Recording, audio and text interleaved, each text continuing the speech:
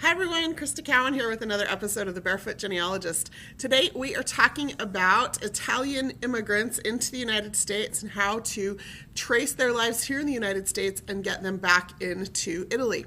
Now, as with just about any ethnic group in the United States, the beginning foundational basics of researching their lives to discover where in Europe they came from are going to be the same.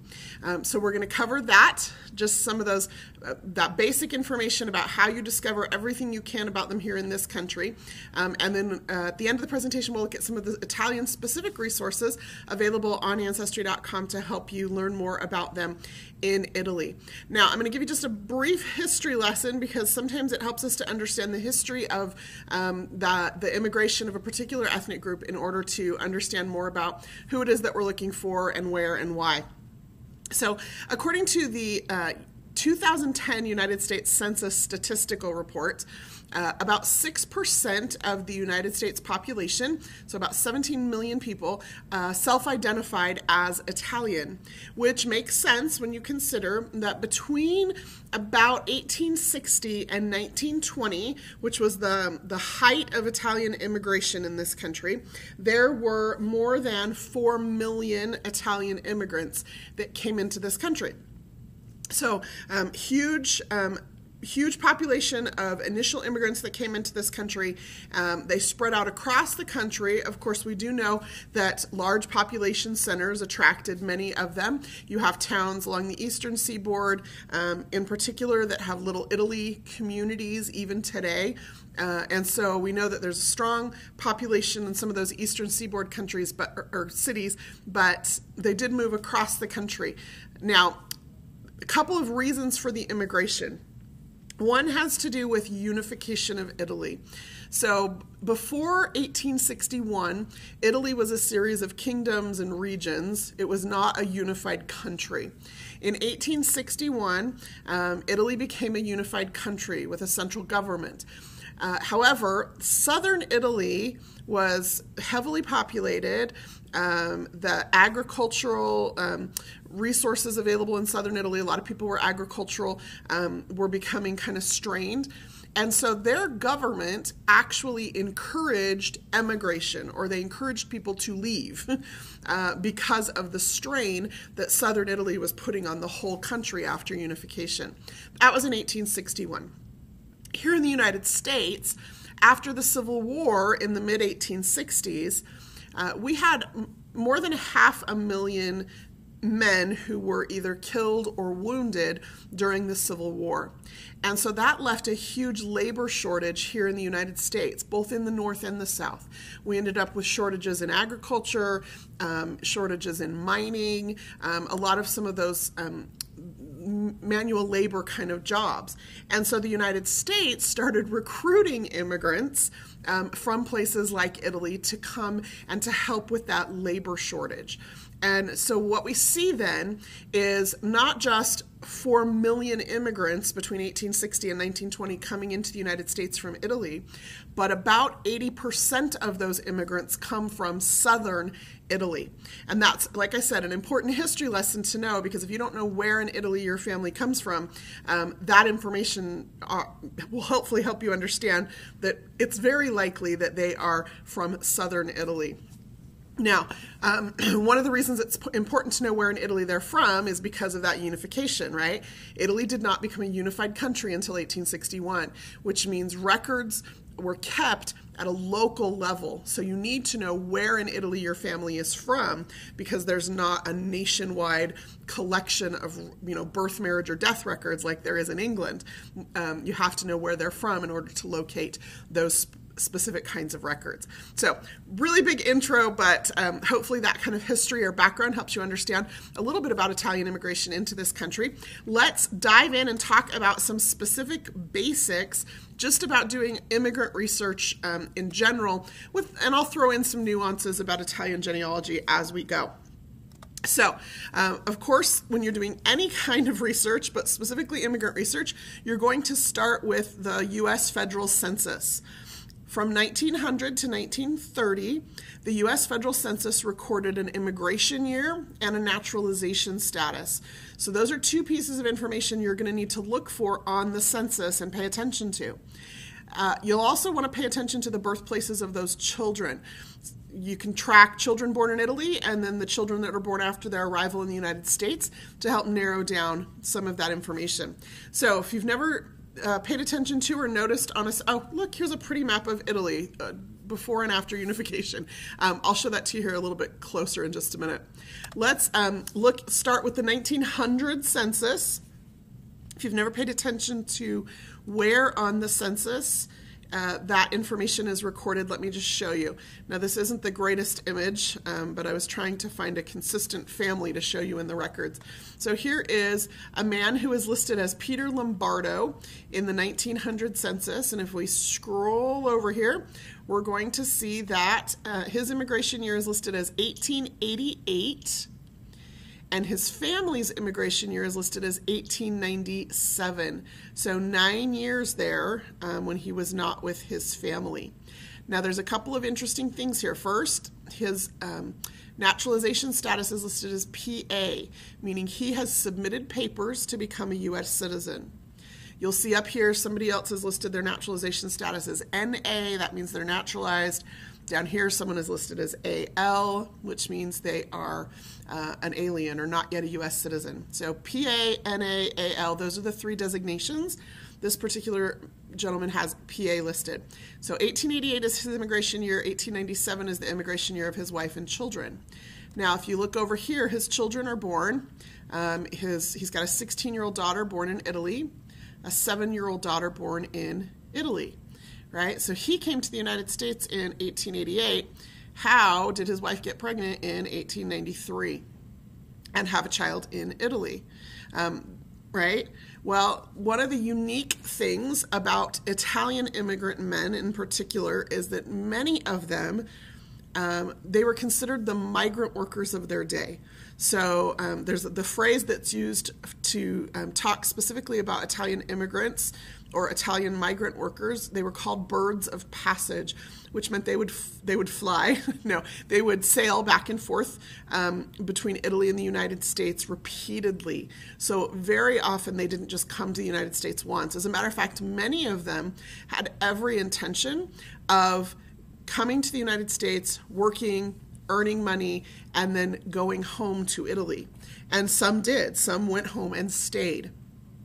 Some would come back, they'd come back and work for a while and then go home, and then come back and work for a while and go home, and then finally would reach a point where they decided it would be easier just to bring their family over and settle in the United States.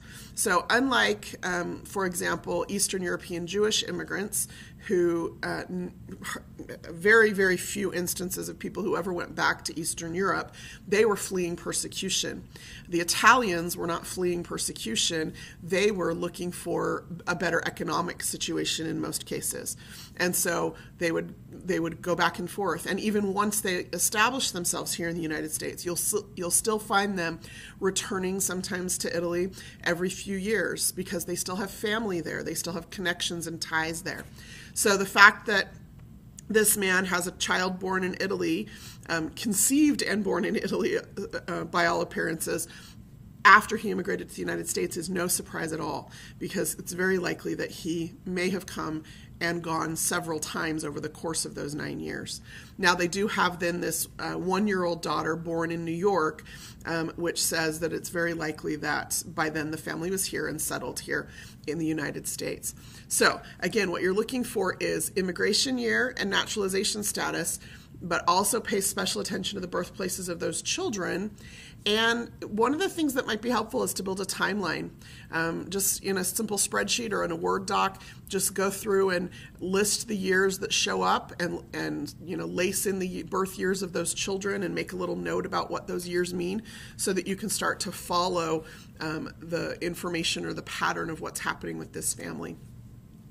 On the 1910 census, you're going to see that information just in a little bit different location. It's, the columns are all in different orders and different years.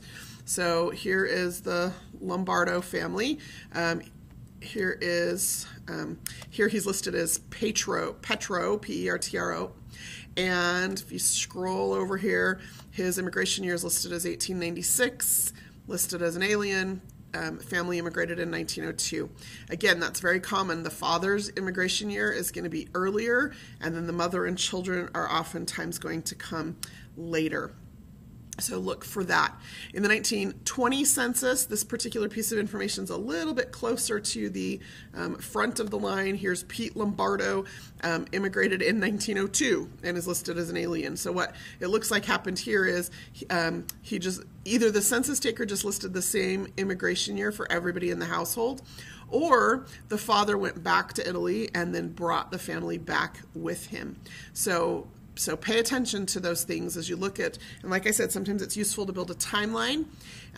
The challenge with Italian genealogy in particular is that immigration year, you're not just going to end up with inconsistent immigration years because they couldn't remember when they came. You could end up with inconsistent immigration years because they came and went multiple times. So that's the little nuance that you need to look for. Now, if they were naturalized, I always encourage people to look for those papers next. That naturalization paperwork is a complete packet of information. You may have a certificate that your grandfather got, a certificate of naturalization, and that's great, that's good information, but there's more paperwork behind that. In particular, you're looking for a declaration of intent. Those are the papers that were filed when they declared their intention to become a U.S. citizen. And typically, that's going to happen within just a few years after an immigrant arrives.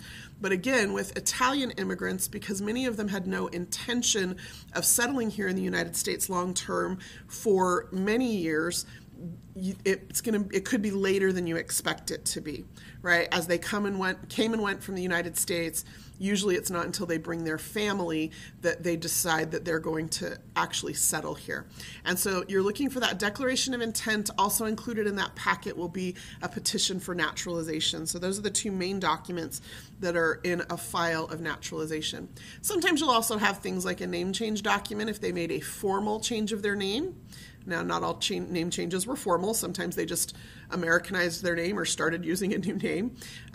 You might also find a certificate of landing if somebody had to verify the passenger list on which your ancestor came over. On that naturalization paperwork, there are a few pieces of information you want to look for. One is very often it will list the date, the port, and the ship of arrival. Now, in the case of Italian immigrants, that's most often going to be the last or the latest arrival into the United States.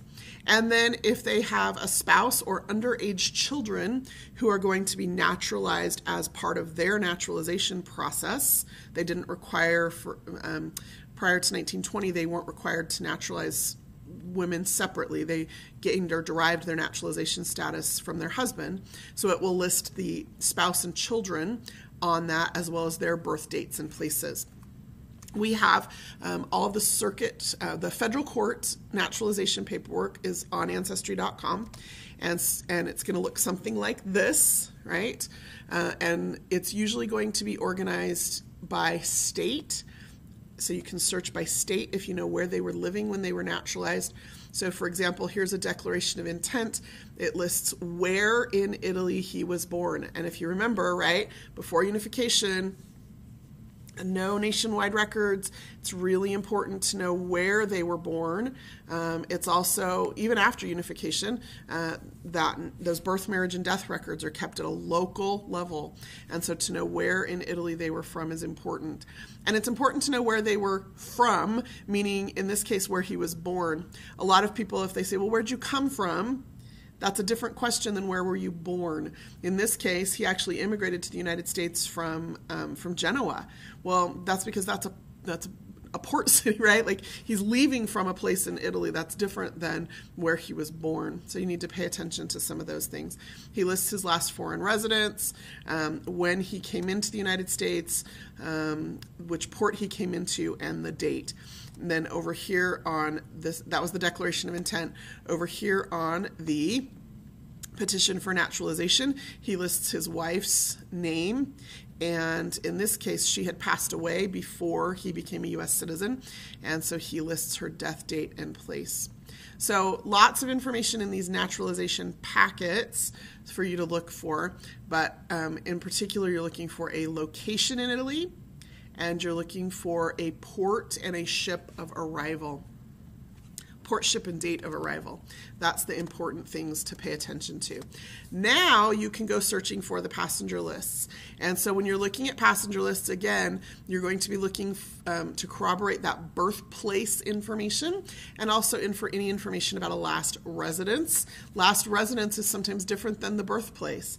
And that's important because they may still have family living in their place of last residence, and it will sometimes even list the name of the person and the relationship. So, the person in the country where they just left from may be their father, and here's his address, and so now you have an additional generation worth of information. Pay special attention to who people are traveling with, and I don't just mean the people that have the same name that are listed on the passenger list, one right after another. I also mean the people who are from the same place, who have the same last residence listed on that ship manifest, who have the same birthplace listed on that ship manifest. Very often what happens is you end up with groups of people, especially with these Italian, remember again, they were migrant workers, a lot of them, coming and going from Italy. You'll end up with groups of men from the same towns and villages traveling together. They come to the United States, they end up working in the same mine in Pennsylvania, or they end up working in the same construction job in New York City, or they end up working, so you end up with these clusters of people who work together who are from the same place. That's important because if you're not exactly sure where your ancestor is from, or you can't read it on the passenger list, you can look for some of those other people who have something that looks the same, and sometimes it's a little clearer to read. Sometimes it's a little easier to find records about some of them. So pay attention to that. Also on passenger lists, it'll very often list who is sponsoring them to come into the United States. Who is it that they're coming to join? Sometimes, especially when you have waves of people immigrating from the same family, you'll end up with like an older son who immigrated to the United States with his new bride, and then the father or the brothers come and join that family, and so you get more information about the family. So always look for that information on passenger lists. Who they left behind. Let's just look at a couple of those. Now again, with Italian immigrants, it's really important to remember they often came multiple times. So here is our Peter Lombard, who in this case is listed on a passenger list in 1895 as Pietro Lombardo. Then he's listed again on a passenger list in 1901 as Pietro Lombardi. And then he's listed again on a passenger list a few months later.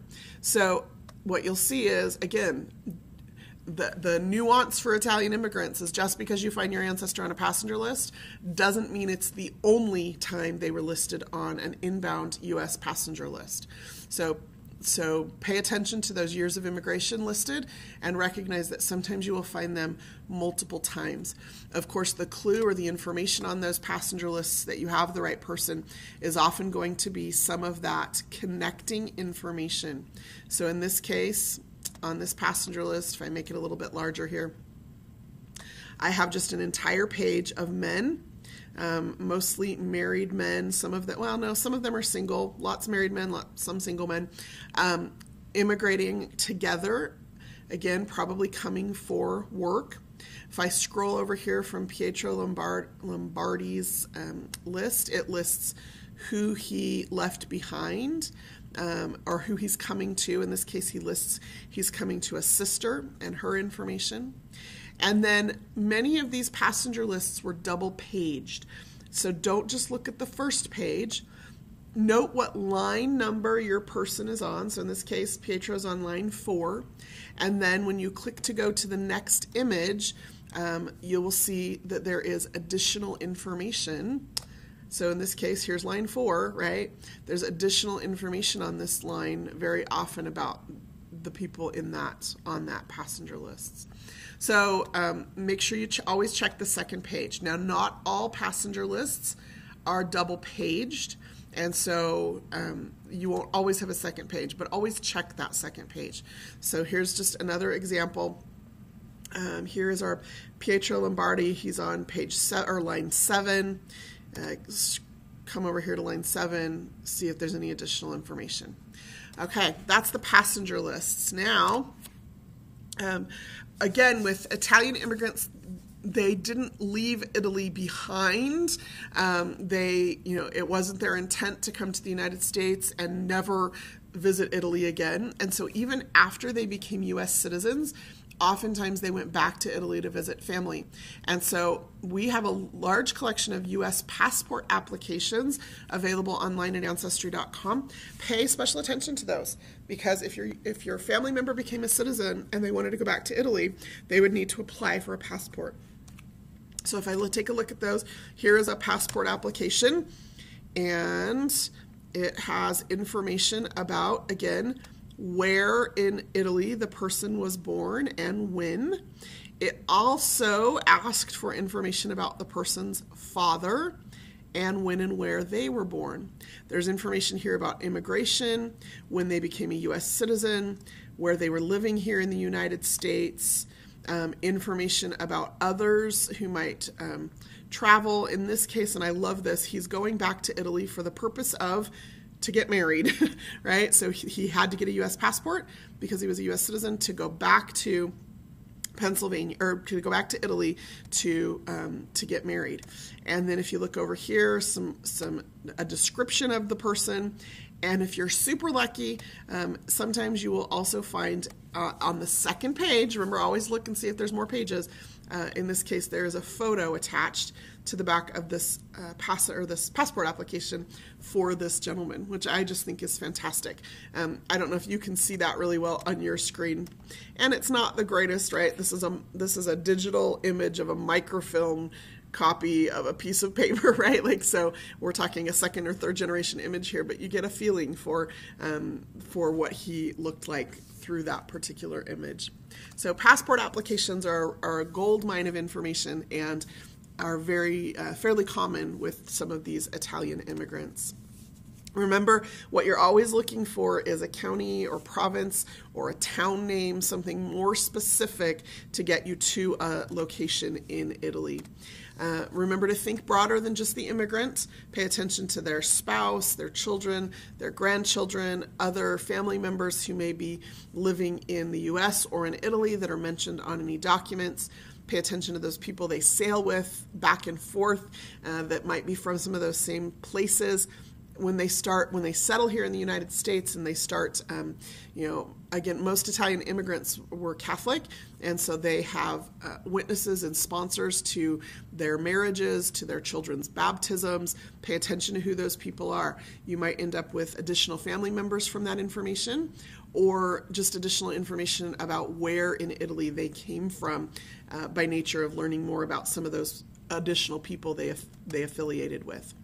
Of course, there are other records available. There are death records and newspapers and local histories that are created as these people settled in the United States, and many of them worked out of some of those manual labor jobs and into white-collar occupations, and some of them worked into some level of prominence in their communities, sometimes that first generation, sometimes by the second generation, but sometimes you end up with information written up about them or their children or grandchildren, and very often what it will list is that their roots lie in, and then it will list a specific location in Italy.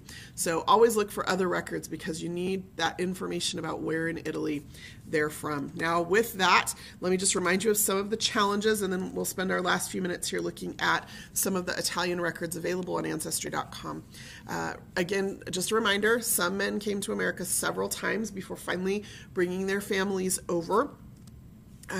They would come and go, and then some people never returned. Like their intention was never to settle here. So you may find somebody here in the United States, and then they go back to Italy and they never come back. Now, how did you end up here? Well, maybe they had a son who came over. right? So you could have a grandfather who lived in the United States for a while, but still died in Italy. Keep that in mind. Just because they came here doesn't mean they stayed here. And then keep in mind that some people Americanized both their first and last names. That was just an assimilation thing that a lot of people chose to do. It wasn't a requirement. It wasn't something that was forced upon them. Very often it was just a personal choice. Luckily, Italian names are not typically too vastly different. For example, Pietro became Peter, right? Matteo became Matthew. You end up with just some of those slight Americanizations of some of those given names. Sometimes it was just a matter of dropping off a vowel at the end of a surname in order to Americanize it. So Lombardi just became Lombard. It just depends on how your family chose to Americanize. So be on the lookout again for some of those nuances as you do some of your searches, and recognize that that can change over time, right? I've seen records where they were using their Italian name and then an Americanized version of their name, and then they were back to their Italian name. So it didn't always stick either. So keep that in mind.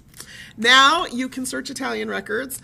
I always encourage people to use the card catalog on Ancestry.com. If you have just a U.S. subscription to Ancestry.com, again, use the card catalog, see what exists online for Italy and specifically for the region in Italy where your family comes from before you make the decision about whether or not to upgrade to a World Deluxe subscription to access those records.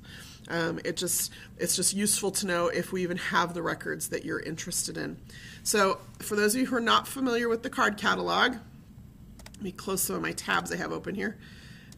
Here is where you're going to find it. You're just going to hover over search, scroll down and click on card catalog. It's the very bottom option there.